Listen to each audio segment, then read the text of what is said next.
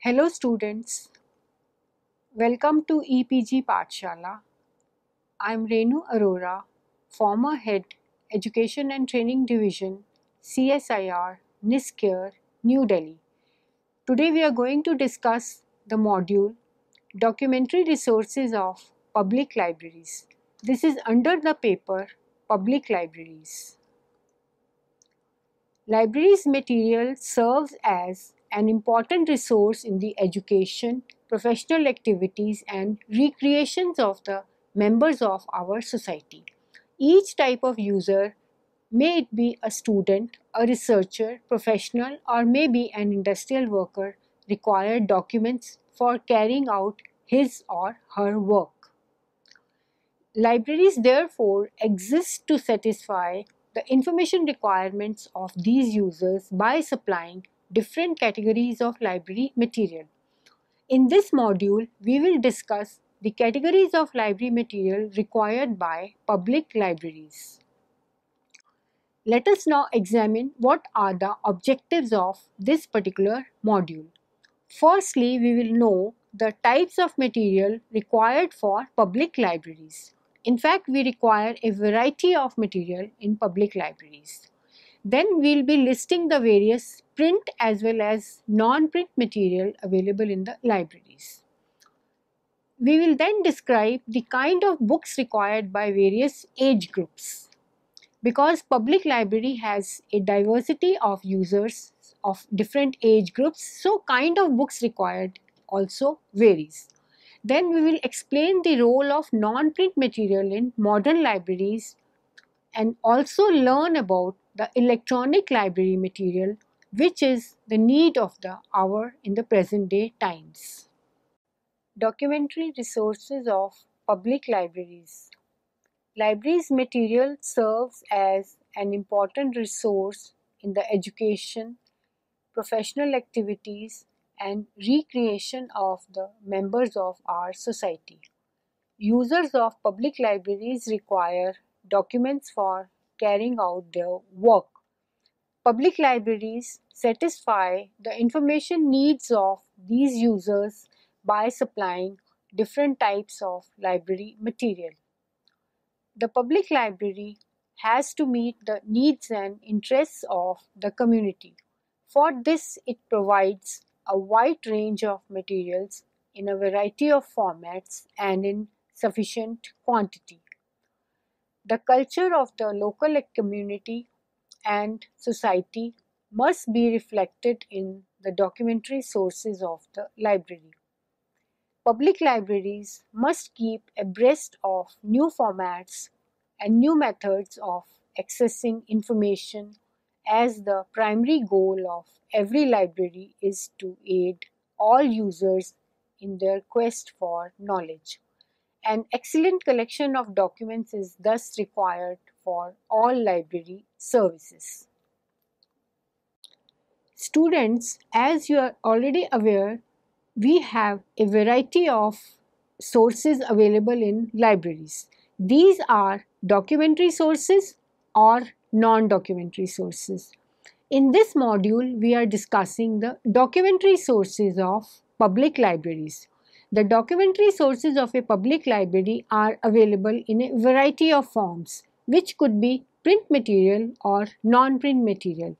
The print material is available in variety of forms and formats. This could be books, reference books, periodicals and magazines, newspapers, maps, reports, etc. Let us explain briefly what these print materials are.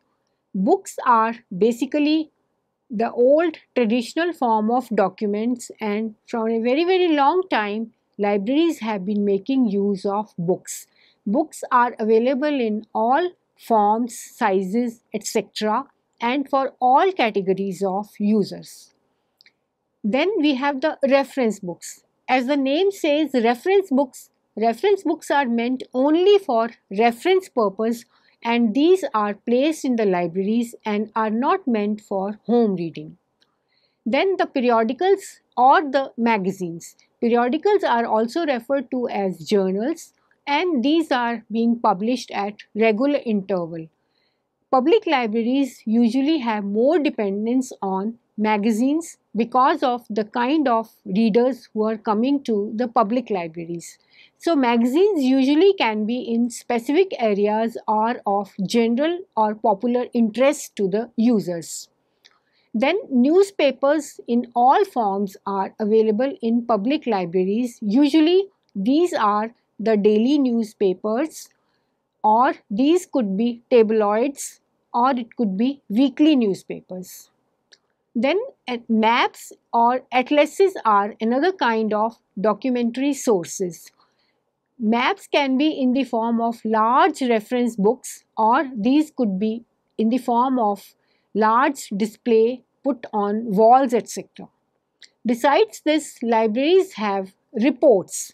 Reports could be annual reports, reports of other organizations, or reports of interest to the users of the particular library.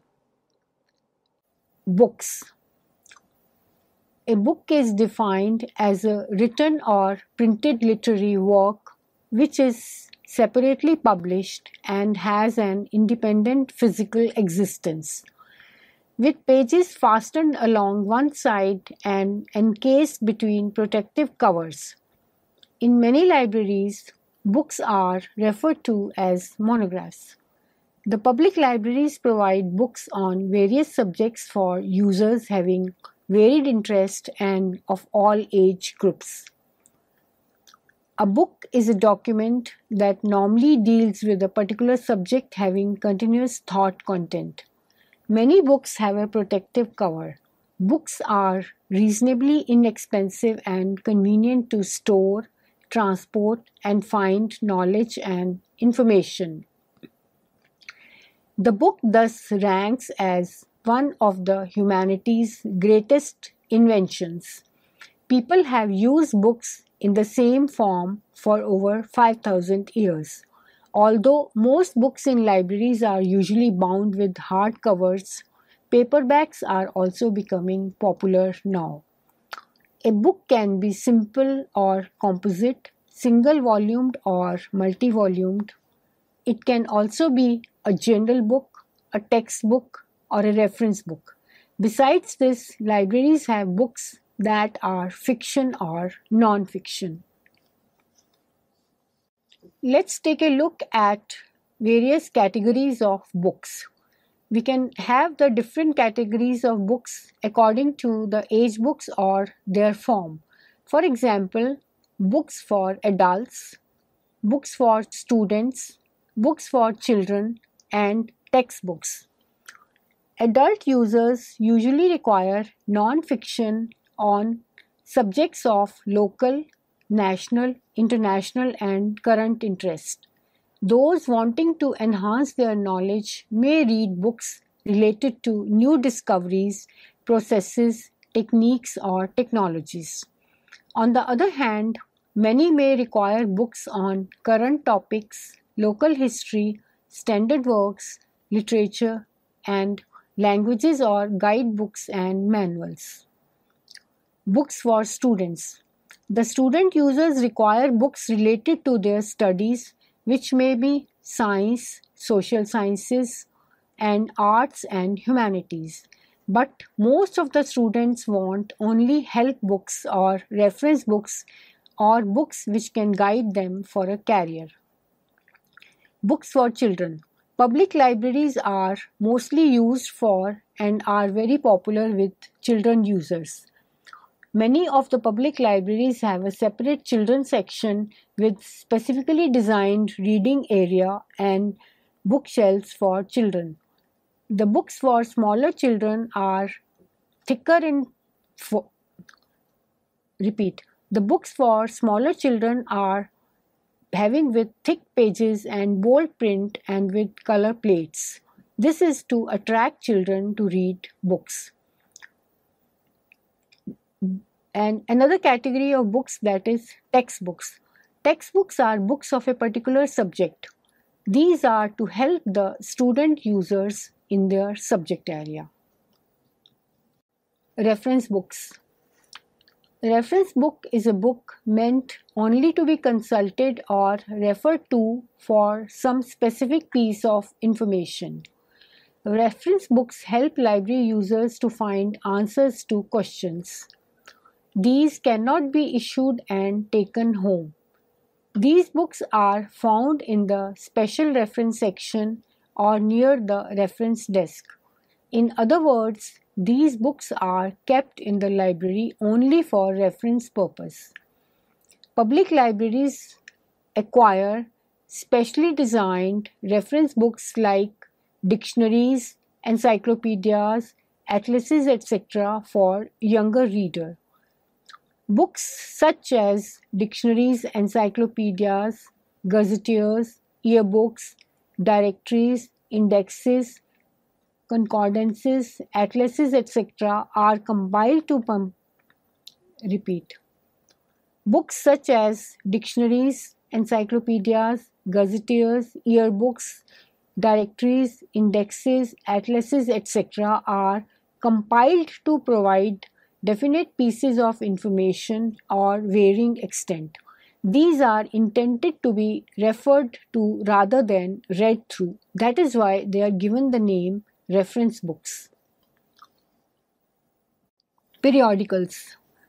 A periodical is a publication with a distinct title which appears at stated or regular intervals without prior decision as to when the last issue shall appear. It contains articles, editorials, features, columns, stories, or other writings by several contributors. The periodicals are important sources for current information on any subject. Periodicals are also referred to as serials or journals, and magazines are the most typical type of periodicals. Each issue starts at page 1, but they are not academic or professional publications. They are for general reading, quick information, or entertainment, frequently containing advertising for consumer products. Newspapers. A newspaper is a scheduled publication containing news of current events, informative articles, diverse features, editorials, and advertising. It usually is printed on relatively inexpensive low-grade paper known as the newsprint. Most of the public libraries are used only for their newspaper collection, especially by the senior citizens of the locality of the library. Newspapers are a publication issued periodically, which are usually daily or weekly, containing most recent news. Newspapers thus provide an excellent means of keeping well informed on current events. They also play a vital role in shaping of the public opinion. Many of the newspapers contain some supplements. These supplements carry highly informative information. For example, the Economic Times newspaper carries a supplement called Brand Equity, which gives details about the new brands or new consumer products that have been launched. We have already examined the print material of a public library. Let us now see the importance of non-print material in public libraries. Non-print materials are defined as any material pertaining to or consisting of other than the printed matter. In fact, nowadays, lot of material is coming in the non-print format. We have material available online or in the electronic form. This material is rapidly becoming important information and learning resource material for the modern libraries. The types of non-print material acquired by public libraries are audiovisual material and electronic material. There is a lot of importance of audiovisual material or electronic material in the sense that producing it or making it available to masses is really feasible. Distribution of print material takes lot of effort. Also, duplication of print material requires lot of efforts. So therefore, audiovisual material is very quickly distributed to users and it makes more impact on users. The electronic material is available from the internet or from the databases, or it can also be available directly online from several places. Newspapers nowadays are also available electronically, and these are giving the latest information on any topic or any incident or any other material. Audiovisual material. Audiovisual material is a generic term to describe information content held in storage and transmission media and formats that use images and sounds rather than or sometimes in addition to textual matter. These materials, also called instructional media materials, are educational aids that work primarily through the senses, especially hearing and seeing.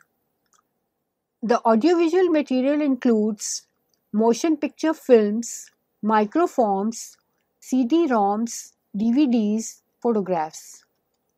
Let's take a look at some of the details. Motion picture films. A film, also called a movie or motion picture film, is a series of still or moving images. It is produced by recording photographic images with cameras or by creating images using animation techniques or visual effects. Microforms. Microforms, either films or papers, contain micro reproduction of documents for transmission, storage, reading, and printing. Microform images are commonly reduced to about 1/25th of the original document size. With with advancements in computer technology, especially digitization of materials, the process of producing and using microforms has undergone tremendous changes. Presently, documents are scanned and stored electronically. CD-ROMs. A CD-ROM, which is an acronym of Compact Disc Read-Only Memory, is a pre-pressed compact disc that contains data accessible to a computer for data storage, music playback, and videos. Discs are made from a 1.2 mm thick disc of polycarbonate plastic with a thin layer of aluminum to make a reflective surface. DVDs. DVDs stand for Digital Versatile Video Disc. DVD stands for Digital Versatile Video Disc. DVD is an optical disc storage format which has higher storage capacity than compact discs while having the same dimensions. DVDs have been adopted by movies and home entertainment distributors and have replaced video cassettes and CDs. Presently, HD DVD and Blu-ray disc are successor to the DVD. A dual-ray HD DVD can store up to 30 GB and a dual-ray Blu-ray disc can hold up to 50 GB of data. The DVDs can be used to play audio and video on a computer system or a DVD player. Next is photographs and drawings. These include illustrations from books, periodicals, newspapers, and at times pictures produced by commercial companies. The photographs can be scanned with the help of scanners and used at suitable places with various texts. The drawings, on the other hand, can be drawn on computer with the help of a DTP package and used suitably. Students, as you have already been told, plenty of material nowadays is produced electronically.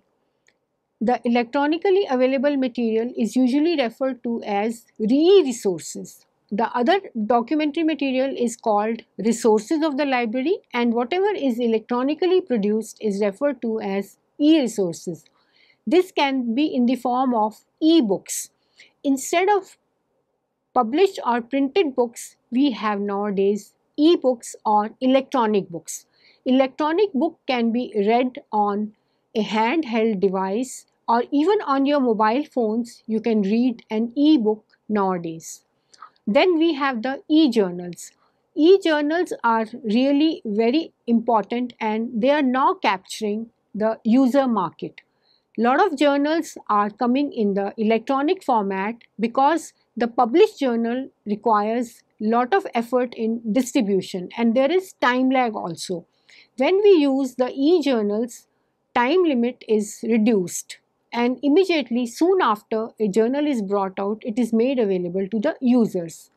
Then there are the electronic database, popularly referred to as e-databases. So database is basically a collection of material on a topic or on a subject, and database on one place in electronic form is really very useful for specialized users.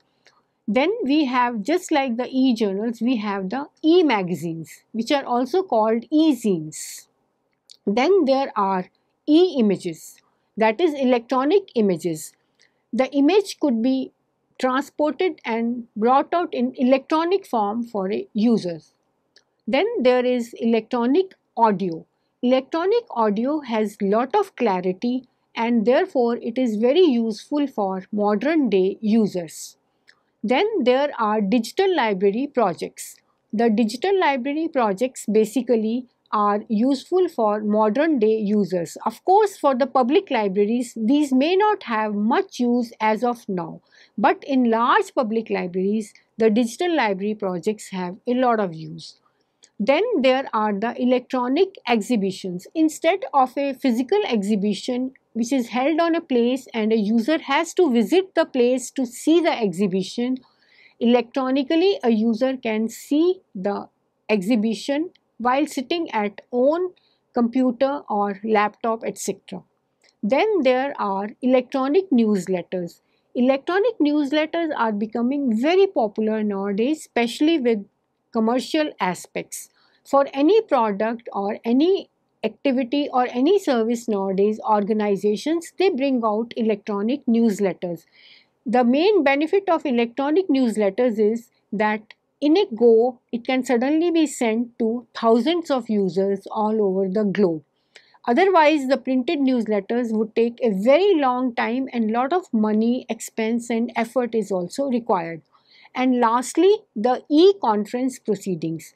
Nowadays, while the conference is being carried out, it can be done through satellite and people can see it live.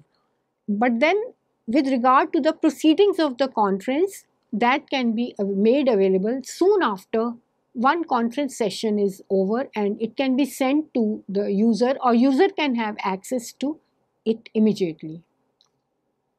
E-books or electronic books. An electronic book, also referred to as e-book, digital book or even e-edition, is a book-length publication in digital form. It consists of text, images or both and produced, published and readable on computers or other electronic devices. Sometimes the equivalent of a conventional printed book is also available as an e-book. E-books are usually read on dedicated e-book readers. Personal computers, laptops and some mobile phones can also be used to read e-books. For example, a very popular e-book reader is Amazon's Kindle. Kindle can be used as a bookstore by itself. Books can be downloaded or by purchase, or many books are free from Kindle and these can be read whenever users require it. Besides this, on Apple's iPad also, e-books can be downloaded from the Apple Store and can be read whenever the users want them. Benefits of e-books. Some benefits of e-books over printed books are immediately accessible, no waiting for delivery, searchable, most can be earmarked, easily portable than heavy printed books, and besides this, multiple users have access to the same ebook. In fact, we can store a whole library of ebooks on our desktop, laptop, or a handheld device while moving about or traveling. A whole range of reference sources too are accessible electronically. E-journals. Electronic journals, also known as e-journals or electronic serials, are scholarly journals that can be accessed via electronic transmission. This means that these are usually published on the web. They are specialized form of electronic documents with the purpose of providing material for academic research and study. The e-journals are formatted just like journal articles in traditional printed journals. Some electronic journals are online-only journals. Some are online version of printed journals, and some consist of the online equivalent of a printed journal. Most commercial e-journals are subscription-based and allow pay-per-view access. An increasing number of journals are now available online as open access journals requiring no subscription and offering free full text articles. E-journals, however, have more use in academic and special libraries as these are usually used by scholarly users. Other material. Besides the print and the non-print material, there is other material also available in public libraries. These are pamphlets, posters, maps, globes and charts, and special collection. The other material in the library also includes standards, patents, pamphlets, reports, dissertation and thesis, etc. The public libraries, however, require only the material that is often required by their users. In addition to this, the rare book collection can also be part of the other material category. Special collection. We have already seen the various categories of material acquired by the public libraries. And lastly, we'll take a look at the special collection which is housed as part of the documentary resources of public libraries. These are rare book collection. Here the rare books are collected. Rare books are books which are no more in print available with great difficulty. Then manuscripts and archives, photograph collection, old reference material. An example of old reference material is Encyclopedia Britannica.